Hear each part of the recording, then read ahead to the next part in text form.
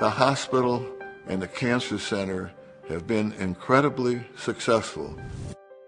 The story is told by the number of patients and those that survive, and it continually grows larger and larger to where we're, I think, now the third or fourth largest center in the country in terms of number of patients treated.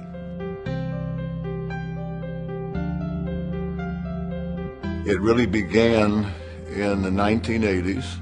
I was a board member of Jewish Hospital and Washington University. And during that period of time, those two institutions attempted to get together with Barnes Hospital to develop a cancer center.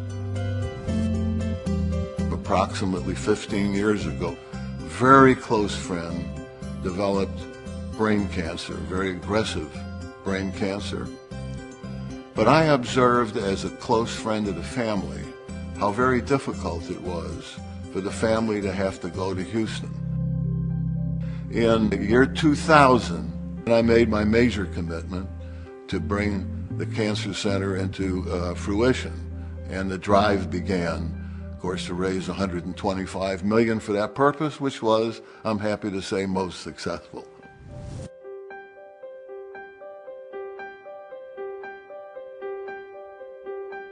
A very important part of being a NCI designated comprehensive cancer center is cancer research.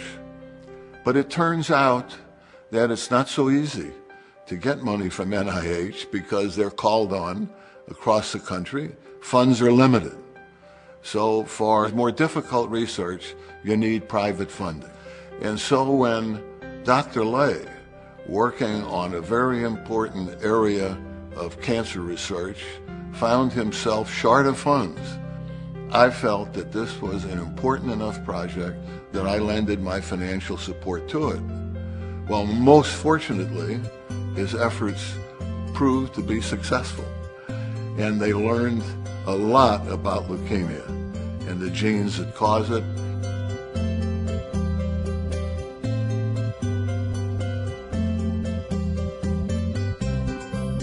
As a result of that work that he did, they have received many millions of new financing from the government. Now, these are ways in which you see the results that come, which hopefully will lead to a cure someday.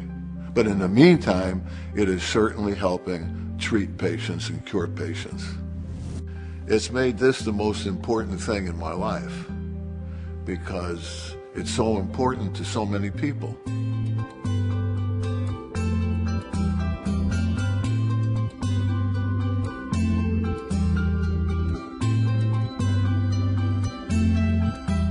Individuals who contribute to cancer care, cancer research, should know that the impact is almost beyond measure.